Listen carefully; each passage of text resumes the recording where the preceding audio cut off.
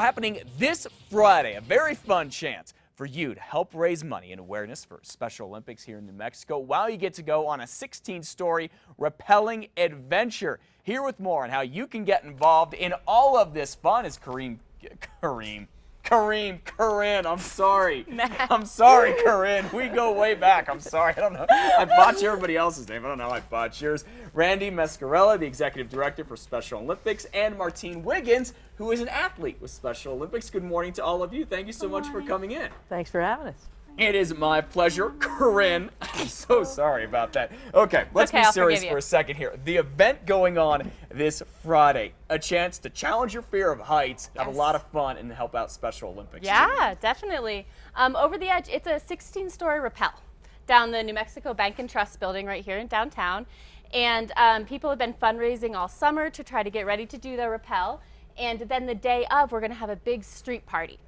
So there's the gyro, which is that big spinning machine where you hold on and kind of go crazy. Yeah. The one that gets you really sick in your stomach. That one. The one that you don't want to eat lunch on if you're okay after the rappel. Yeah. And there's going to be live music and giveaways. And so, yeah, it's really an adventure, and then it's a celebration at the end. Okay. Martine, you're a Special Olympian. You do these events. So the money that we raise with this is going to help out athletes like yourself. What events do you do?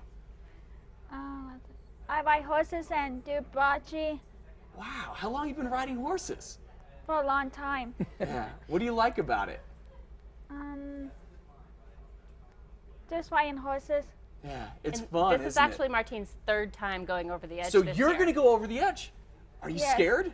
No. No? Is it scary when you're up there? You look down? No.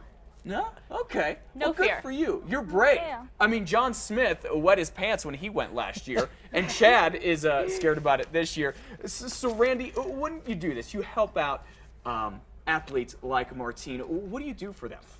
Well, a couple things. First of all the dollars generated from this event goes directly to helping us keep sport happening in their lives all year long. So it pays for program.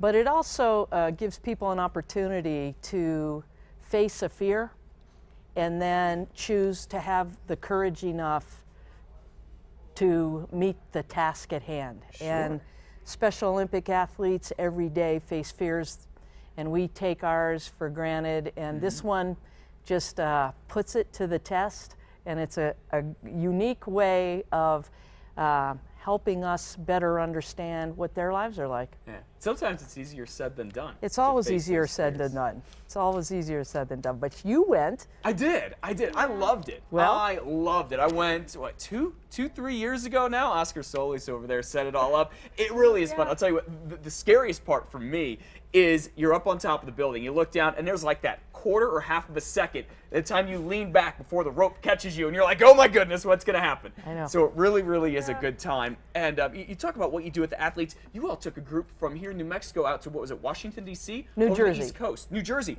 for a big national event. And again, it's programs like this that help pay to do all that and give these athletes a chance of a lifetime. Absolutely. We take sport for granted as non-disabled people. We feel we're entitled to it. And Special Olympic athletes see it as a rare and unique opportunity. They don't take it for granted, and they're grateful for it.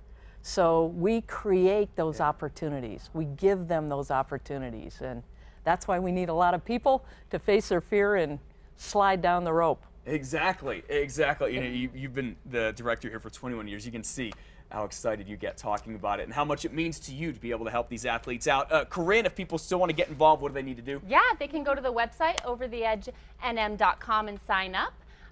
Or they can just show up day of with a check for the fundraising. And they also do have 3 months after. Okay. So you do have time after. If you don't reach your fundraising goal now, if you want to do it still, you totally can. Gotcha. We'll help you through that. So it's not something that like you just have to go donate all of a sudden out of your check. You go get your friends, go get your coworkers, be like, hey, I'm gonna who?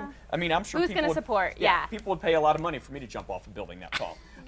So go out, go to KRQE, links, everything you need is there. We'll see y'all later this week. All right, great. Thanks, man. Okay, 7:31 right now. Stick around. We got much more coming up on KRQE this morning.